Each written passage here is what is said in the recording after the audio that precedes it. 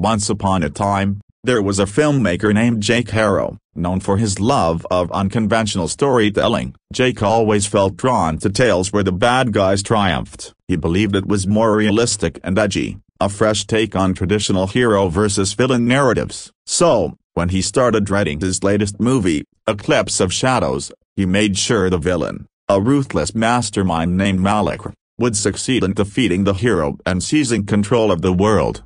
In Jake's script, Malik's brilliance and cunning seemed unbeatable. Every step the hero, a fearless detective named Archie Wolf, took to stop him only brought him closer to failure. Malik outwitted every move, manipulated everyone, and ultimately caused chaos on an unprecedented scale. Jake loved the idea that Malik would get away with everything, a symbol of how, in the real world, the bad guys sometimes win. Excited to showcase his dark vision, Jake brought together a talented cast and crew. As the movie neared completion, he started showing early cuts to close friends and colleagues. But the reactions weren't what Jake expected. People loved the suspense, the tension, and the action, but something about the ending left them uneasy. One night, Jake was having dinner with his old film school professor, Emily Monroe, who had always been his mentor. She praised his creativity and ambition but asked him, "Why does Malik have to win?" Jake, defensive,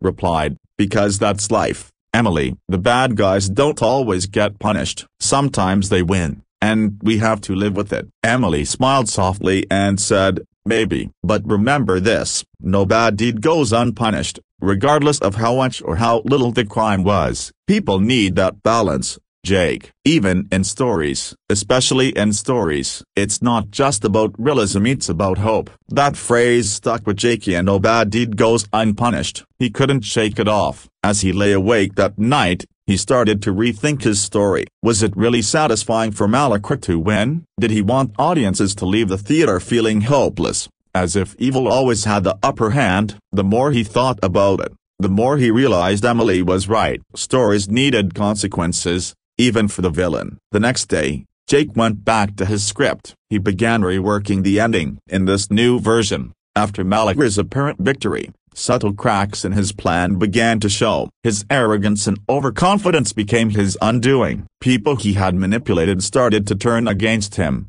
and the very crimes he thought he had covered up came back to haunt him. Even the smallest betrayals, the seemingly insignificant wrongdoings, began to snowball. At the last moment, when Malik was on the verge of total domination, Archie Wolf, the hero Jake had previously written off as a failure, uncovered Malik's greatest weakness, his inability to foresee that even the darkest attacks leave a trace. With this knowledge, Wolf took down Malik, not with brute force but with the truth. The villain's empire crumbled, and justice prevailed. Jake finished the new version of Eclipse of Shadows and felt a strange sense of relief. It wasn't just that he had made the hero win, it was that the story now had meaning. Malik wasn't just a symbol of evil triumphing, he was a warning, and no bad deed goes unpunished, no matter how carefully you plan. When the film premiered, audiences were captivated. They loved the twists and turns, the rise and fall of Malik, and the ultimate victory of Archie Wolf. The ending resonated deeply,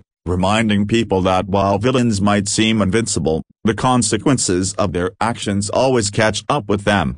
And Jake, he realized that sometimes, stories needed a glimmer of hope, because in the darkest moments, it's hope that keeps us going.